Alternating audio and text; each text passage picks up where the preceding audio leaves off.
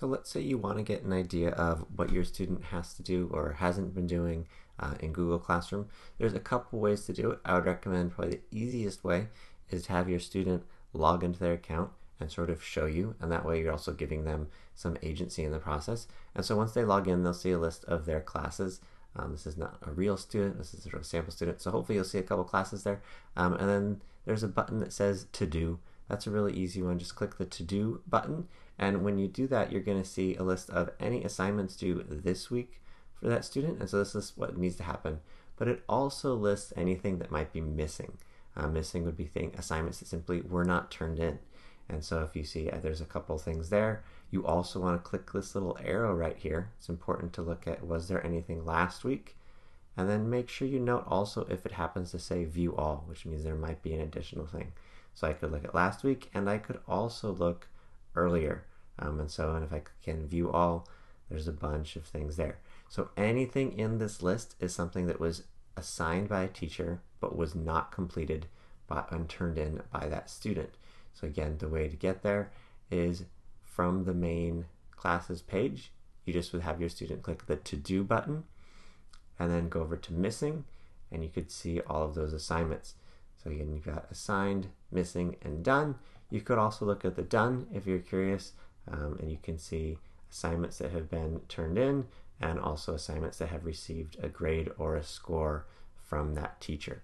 So the to-do list, again, that's one way to see what needs to be done. Another way is you could click actual class. So let's say you have a class, and you could go to the classwork tab on the top. And from there, you'll see a list of all the various assignments and material that the teacher has sent out. You will also notice the color of these circles on the side. If it is a gray color, or not gray, it's grayed out, that means it does not need to be done. If it still has a color in it, that means that the student needs to submit it, and it has not been finished yet. Okay, so you can kind of scroll through and you can look there.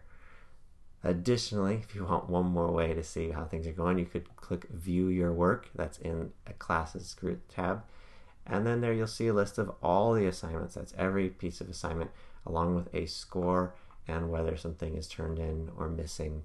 And again, you're really looking for those red missings. Those are one of the most important things to see. Does something need to be done there?